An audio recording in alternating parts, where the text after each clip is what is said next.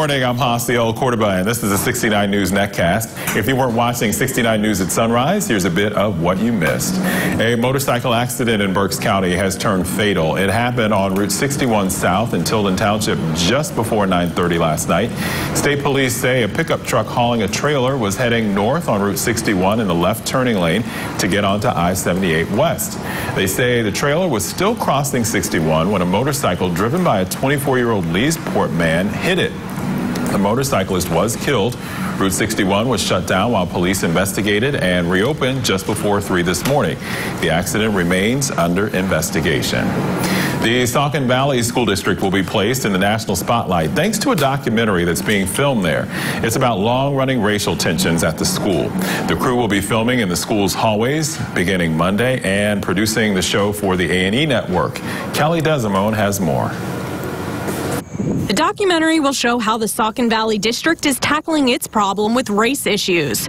Earlier this year, the district was hit with a civil rights lawsuit, claiming administrators failed to protect a pair of black students from repeated racial intimidation. In one case, the parents who filed the lawsuit say their son had a Confederate flag draped on his shoulders by students who call themselves rednecks. The problems Saucon Valley has are certainly not unique to Saucon Valley.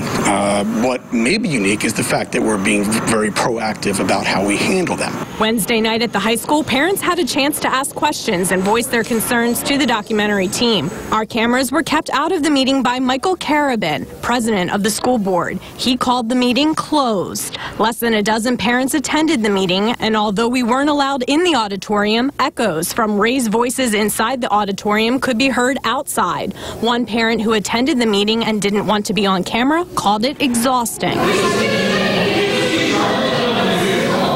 Solomon is a parent and a member of the school's inclusion committee. He says there is also a spirit committee made up of students that's working to make the school community more inclusive. Solomon says this documentary is an opportunity to show the work both students and parents are doing to combat racial tensions. When the light is shined on something like this, it encourages the best of people, and it will be a good thing for our community. Solomon says most of the parents in the meeting don't agree with him about that. He says they do have valid fears. Most of them are afraid. They're afraid of being targets, especially in light of all the violence that's happened and racist incidents in the country. And mostly they're just afraid of the light being shined on the community. And while I understand that, I think it's important that we take a stand, and we take a stand publicly. And I support this entirely.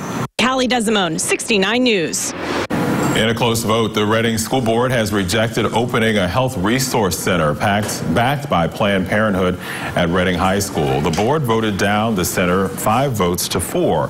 Protesters and supporters of the center gathered outside the school administration building before the vote. The issue stretches beyond Reading as many supporters and protesters came from outside the county to the meeting. I felt that this issue was so important that it was worth making the trip here to Berks County because it comes to our youth. Planned Parenthood's kind of a red herring, honestly. The opposition has chosen to target them because they're everybody's favorite target. Planned Parenthood released a statement about the vote last night. It says, in part, these protesters don't care about our children or our neighborhoods. They're not from Reading. They're out-of-town bullies who used this vote to pursue a narrow political agenda. For more local news, watch 69 News or get updates here at WFMZ.com. With the 69 News Netcast, I'm Hasiel Cordoba.